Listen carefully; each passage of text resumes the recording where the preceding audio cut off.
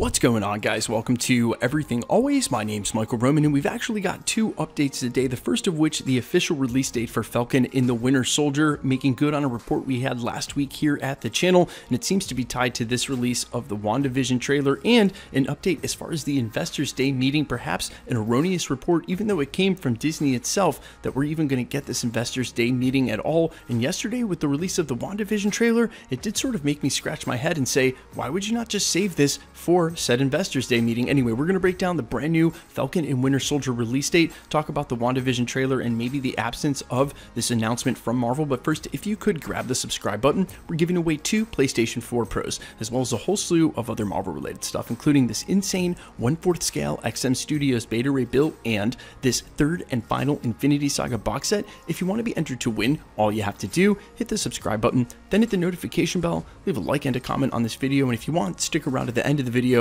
We'll get into all the giveaway stuff again there. So, as we reported a couple of weeks here at the channel, there was a rumor that Falcon and the Winter Soldier would indeed be pushed back to 2021, and now, as announced from Disney Plus itself, if you go to your Disney Plus subscription, click on Marvel, then the Falcon and the Winter Soldier homepage, you will clearly see it's indicated as coming out in 2021, and this makes good on not only the rumors and reports from the last couple of months, but also Disney's real recent action of changing all of the release dates everywhere on every platform to simply coming soon. Now, what's interesting about this, and we talked about this also at the channel, is that Black Widow is supposed to be introducing characters that tie right into the Falcon and the Winter Soldier, and if they're moving Falcon and the Winter Soldier back, what does that mean for Black Widow? And what about that Investors Day meeting? There was an update today, as reported by the direct.com, that what we reported on this Investors Day meeting that had official graphics and an official announcement with times and everything was in no way an official post and has now been deleted, scratching our heads wondering if there'll be any more official Marvel announcements at all this year,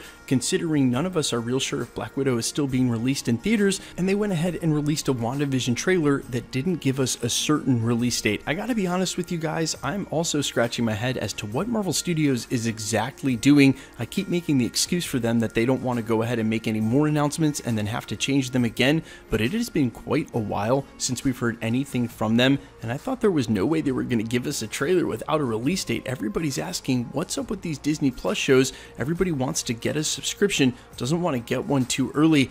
I have no idea why Marvel is playing this coy and not giving us anything in the way of a release date for any of these TV shows. Again, a trailer for WandaVision with no release date weekend. You would think while the excitement was high, you'd want to go ahead and cash in on that and not drag it out. And they have to know we all have a ton of questions. We'll have to see. No Investors Day meeting aside, maybe Marvel will make some more official announcements this year, but it's hard to tell where they would do that with no D23 and all the virtual Comic-Cons passed already. Guys, let me know all your thoughts down below. Are you also just a little frustrated with how Marvel hasn't made any official announcements? Do you still think that Black Widow is coming out this November? And do you also think WandaVision may come any earlier than December? Maybe you've seen the rumors Thanksgiving weekend could be it as soon as The Mandalorian finishes. Again, only time will tell. Guys, let me know what you're thinking about all of this, your thoughts and feedbacks as far as Marvel Studios and the WandaVision trailer. Also, make sure to check out the WandaVision Easter eggs we did at the end of this, talking about the possible villain. And quickly, let's get into the giveaway stuff before I let you go. We're still giving away 2 PlayStation 4 Pros, as well as this insane 1/4 scale XM Studios Beta Ray build and our third and final Infinity Saga box set. If you want to be entered to win,